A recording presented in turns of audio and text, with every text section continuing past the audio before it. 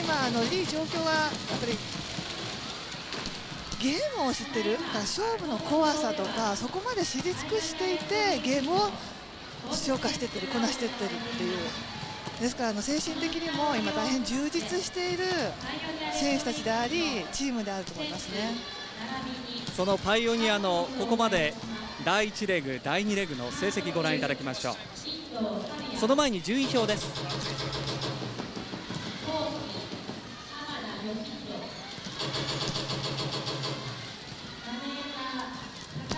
パイオニアは16勝3敗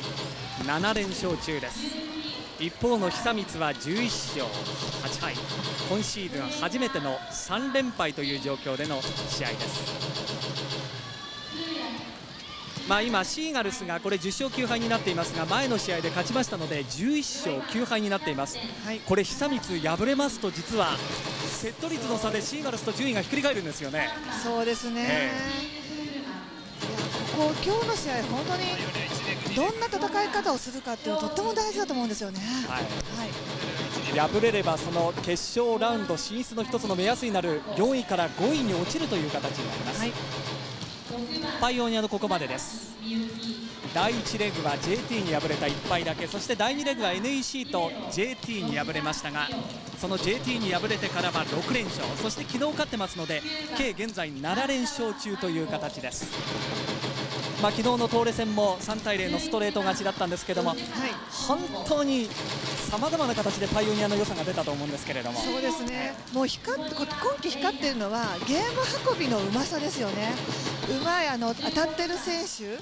をいかに使っていくかっていう、そのあたりのこの内田のトス回しなども光ってますね。そして今このちょっと中央に見えます3番のこのオランダ人のフールマンも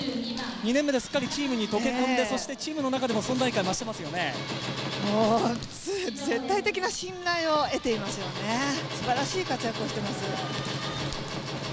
アタックの決定率、ブロックの決定率でも上位に名を連ねているフールマンです。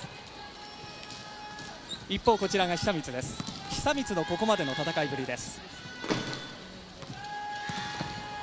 開幕から連敗スタート、その後も勝ったり負けたりという形だったんですが、第2レグになって中盤5連勝がありましたね。そうですね、この時はチームも勢いがありましたし、動きが良かったですね。ただ先週シーガルズ、パイオニアと北海道函館シリーズ連敗、そして昨日シーガルスに対して3対0のストレート負けでした。これライバル対決だっただけに久光にとっては痛かったですね。そうですね、直接対決ということで何としても勝ちたい一戦だったと思うんですよね。しかしシーガルスのこの細かいプッシュフェイントに対応できませんでしたね。そのあたり試合後も相手のペースに乗ってしまった、うまくやられてしまったという話、キャプテンの落合、あるいは大村選手、さらには山本監督の話がありました。試合前に両チームのキャプテンに話を聞いています。パイオニアの佐々木キャプテン、V リーグ女子は昨日から10チーム総当たりの最終の3回戦第3レグに入りました。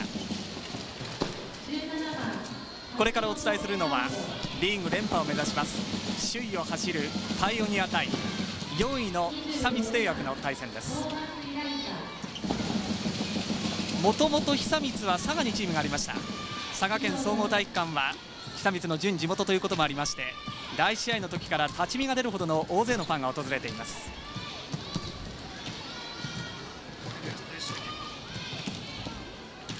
この試合に先駆けて行われた第1試合、5位のシーガルスが東レに対してストレート勝ち、これで11勝目を挙げました。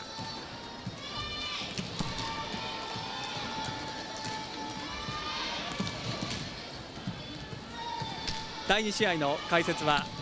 全日本そして NEC で活躍しました杉山健美さんです。杉山さん、